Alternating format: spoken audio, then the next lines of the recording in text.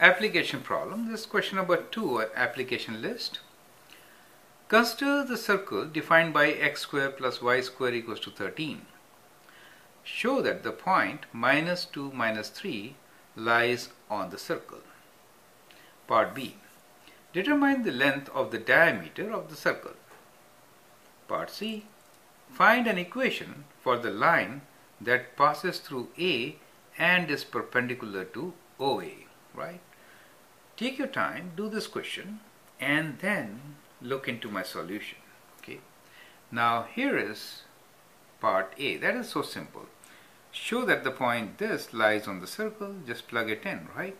So when I write minus 2 square, so we get basically minus 2 square plus minus 3 square equals to what? So this is minus 2 square is 4. 4 plus 9 equals to 13. Therefore, it satisfies the equation and therefore the point lies on the circle. Determine the length of diameter of the circle. Diameter should be twice radius. And how much is the radius? Radius is not 13. Radius is square root of 13. And therefore, diameter will be 2 times square root of 13. Correct? So that's your answer. Don't put 13 there, okay? The formula is x square plus y square equals to r square, right? So r is square root value, okay? So it is basically, think like this. It is r square.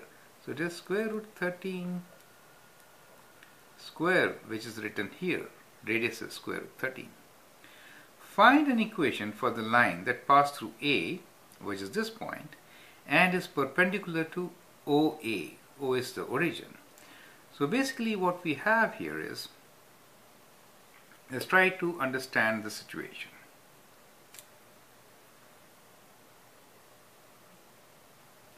Let's say we have a circle here.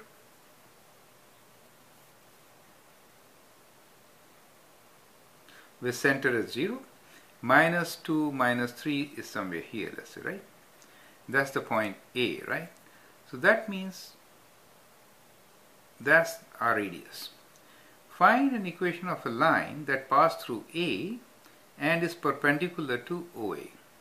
So if a line is perpendicular to OA, so it will be kind of like this. Do you see that? That is your line. Tangent at this point, right? So it should be at right angles here. Do you see that? So we find from the right angle, we'll get the slope, right? So first step is find slope of OA.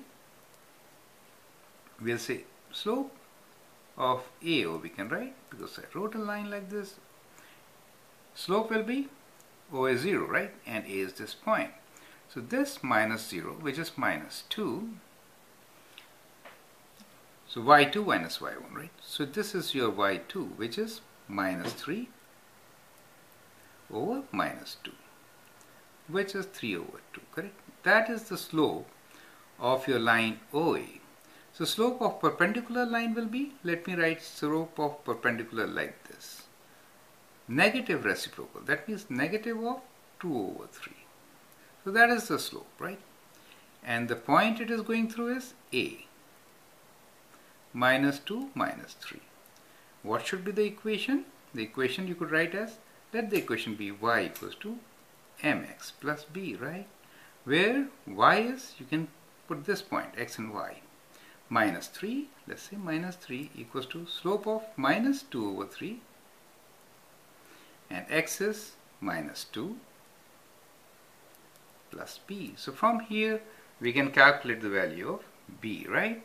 So b is equals to, we'll bring this term on that side. So you get minus 3, and this plus, this will be plus when you multiply. When you bring it here, it becomes minus again, right?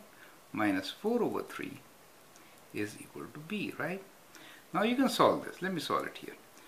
So 3 times 3 is 9. So it's minus 9 minus 4 over 3, right? Which is minus 9 minus 4 is minus 13. Minus 13 over 3. It is moving like this. How does it matter? So we got the value of b, and therefore the equation of our line perpendicular should be y equals to, what is the slope for us? Minus 2 over 3, right? And b is minus 13 over 3. Let me write here x and minus 13 over 3, right? So that is our equation of the line in slope intercept form. You could write this in standard form also. Multiply everything by 3, bring x this side, and there you are. Okay, so that is how you do these three parts. I hope you understand. Part C is critical. Look at it carefully, right? Many times students don't have a clue how to do it. So have a look and then do it yourself. Thank you.